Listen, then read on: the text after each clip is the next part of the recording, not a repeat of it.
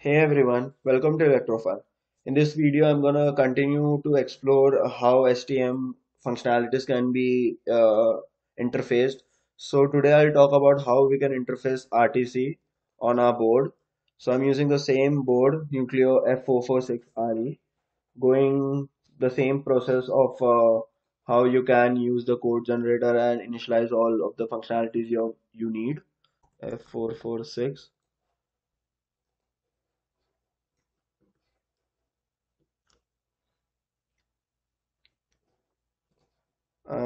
Clearing this pinouts because I don't need that.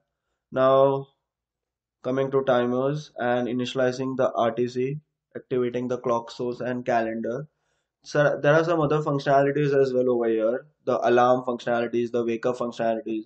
You can use the alarm functionalities. It basically means that on a certain time or certain date, if you want an alarm, you can set that alarm and it will go into that function and you can do a bunch of things like blink an LED or something like that.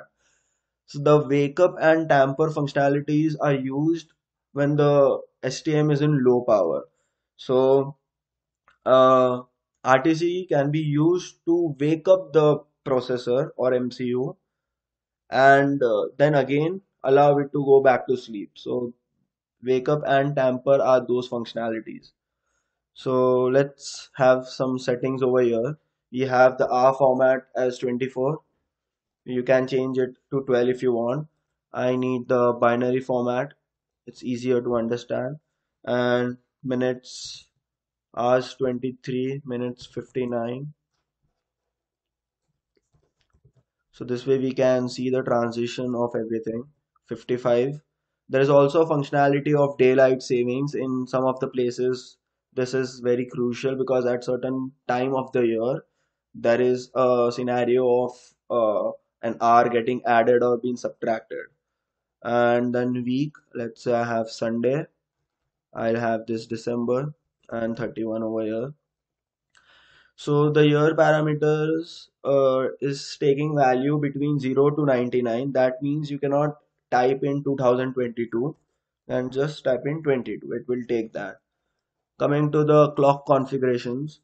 So you can have a very precise external clock which is 32.768 kilohertz, or you can have an internal clock which is 32 kilohertz, which is low oscillator, internal oscillator, and this is external oscillator.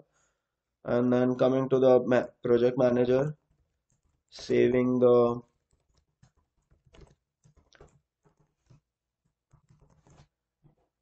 giving the name, selecting the IDE, doing some general settings and generating the code. That is pretty much all you need to do. You can use the alarm functionalities as well if you want to, but we are not using that. Probably in some other videos I may show it. Now, in previous code generators, which is the CubeMX, there was a glitch where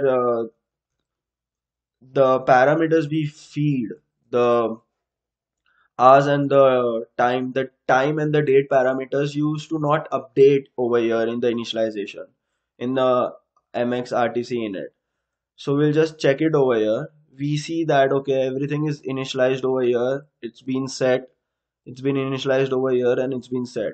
Let's say if this is not the case and you are getting some values over here that is not what you have set in the code generator. So you have to do it manually and you have to follow the same process.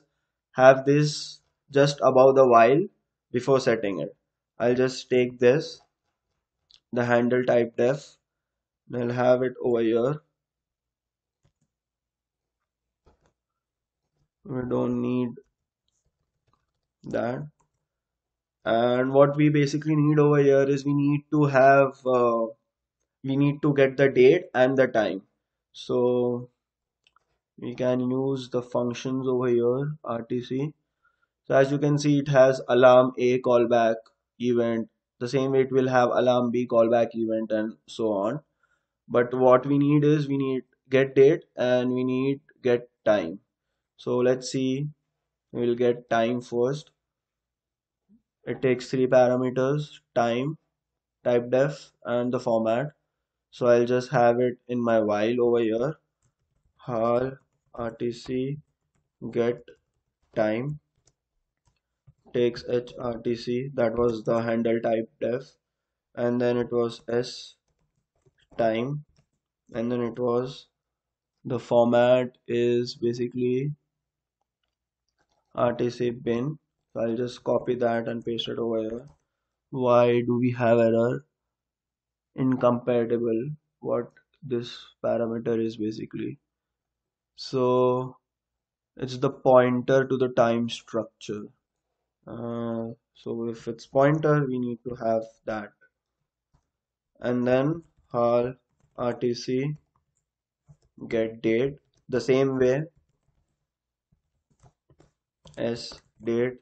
Those were already been defined, so I'm just using that, and then the same type format, and then we'll just have little bit of delay so that we can monitor it. I'll have 100 milliseconds, and I think we are good to go. So to test this code, the in my previous video I have shown you the functionality how you can use debugger and a watch window, but it doesn't work with this because you are trying to monitor real-time variables. So you need STM Studio for that. It's an open source again provided by ST, and then you have to go to the location where you have the files. So code base ARM, you have to select this AXF file and it will open all of the variables that are being used. I'll just select all of those and import those variables. I'll close this and then I'll select all these variables and send it to the window and select that in a table format. And now I'll just upload the code. It has been uploaded and I'll start this and I'll press reset. So as you can see, the seconds are increasing from what we have set, and everything changes. The year changes, the month changes, and the date changes. So this is how you can work with RTC in STM.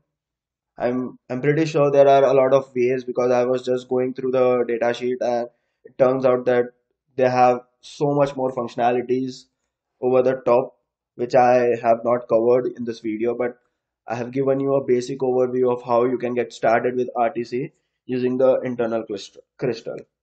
I hope you have understood this video. If you have any doubts, you can ask me in the comment section below. Till then, like my video, share it with your friends, and subscribe to my channel. Thank you.